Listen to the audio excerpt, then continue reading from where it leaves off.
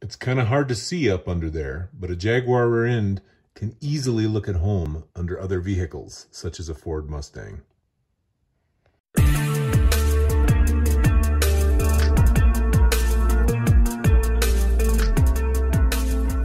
Greetings, fellow DIYer. This is going to be a series of videos pertaining specifically to the Jaguar independent rear suspension. I put one in my 64.5 Ford Mustang, made it a bolt-in, and I put together an extensive web page on the subject. Lots of people have had questions. Several people have used my information and done the exact same mod to their Mustangs.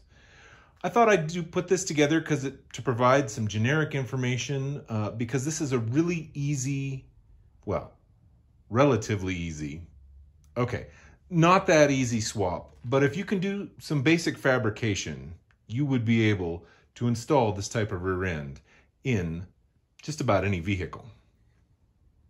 So the first thing we have on this assembly is the Salisbury differential. Now, a lot of people think, oh, if I go with a Jaguar, it's going to be foreign and parts are going to be hard to find. The nice thing about a Salisbury differential is, for all intents and purposes, it's basically a Dana 44. In fact, other than having to use some odd bearings and things, you can put Dana 44 ring gear, pinion gear, and carriers inside this unit. So really, it's a Dana 44, parts are easy to get, and the foreign aspect is not an issue. Also, when all of these were originally made by Spicer to send over to England, they were all done here in the United States, which means they all use imperial fasteners. This is a 1/2-inch bolt hole. This one, I believe, is 7/16. This is a standard Chevy U-joint. This U-joint that goes right here, this piece right there, that's a standard Ford U-joint. So all these pieces are relatively easy to get. Maintenance is not that hard, and you can easily work on a unit like this. Now here on the other end we have the upright. This is an aluminum casting. You've got the hub assembly. There's a U-joint inside this part of it that connects the stub axle here to the half shaft. The bolt pattern on this is 5 on 4 3/4, which is a typical Chevy bolt pattern.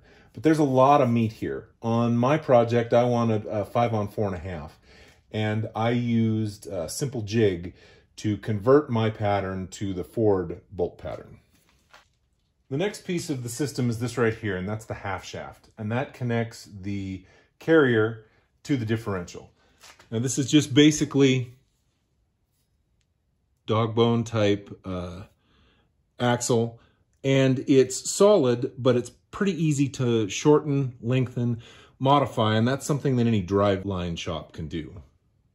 Underneath that, we have the wishbone, which is this piece right here, and it connects to the carrier, and it connects to the differential. And again, it's really simple to shorten or lengthen. You just cut it. When I did mine, I cut it. I had a sleeve made that went inside, welded the whole thing up, and then we actually gusseted across where it was cut. But really easy to modify. And because you have the wishbone or lower control arm, and then what holds the upright up is the half shaft, there's no extra modifications to make. You don't have to shorten an upper control arm because this shaft serves as the upper control arm. I think it's the ease of shortening that makes these such a popular independent rear end suspension swap for vehicles. There's not a lot of geometry change if you take 4 inches out of here and 4 inches out of here. It's going to function almost as designed. In fact, that's the way Jaguar did it over their various cars. The XKE had a much narrower rear end.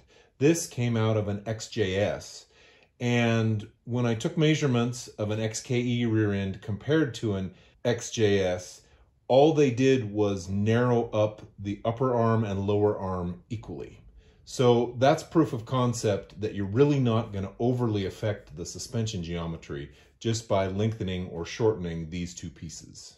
On this end, this is where your brakes would go if you choose to do inboard brakes.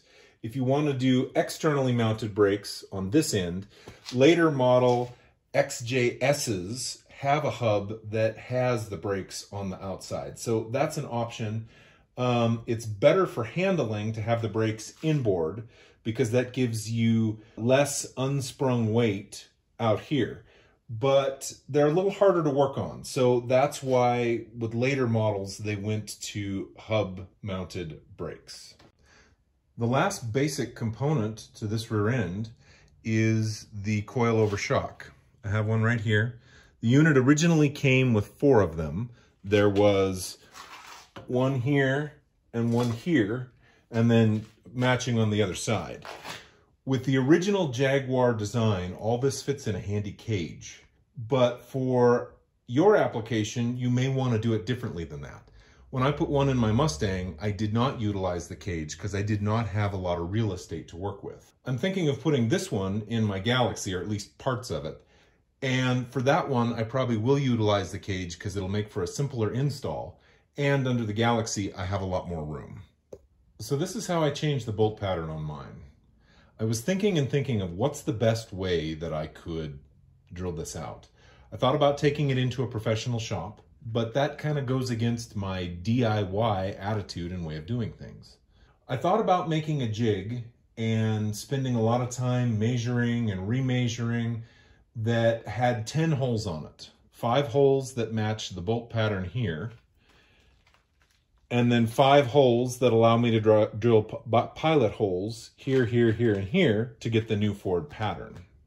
Then it occurred to me I was overthinking things. All I had to make was a simple 3-hole jig. By installing this jig right here on these studs, that allows me to drill the pilot hole. Then I can take and move it to the next spot and drill the next pilot hole. As long as I keep the orientation the same, in other words, this side up, even if this hole is off just a little bit, it's going to be off consistently all the way around, which means all 5 holes will be perfectly aligned compared to one another. I actually sell jigs like this now that I have laser cut that are a little nicer than this one, but I keep this one because it's the original one that I made to solve the problem that I had. There you have it, the first video in this series that I'm putting together on the Jaguar IRS. If you're looking for Jaguar independent rear suspension parts, or any Jaguar part for that matter, I would recommend going to Everyday XJ. They have fantastic parts at a fantastic price. Also, check out my website, www.dayscars.com. In the tech pages, there are at least 7 pages detailing this project and all the work that I did to put the Jag IRS underneath my Mustang. If you like what you've seen, please click like. If you'd like to see more, please subscribe. Thanks for watching.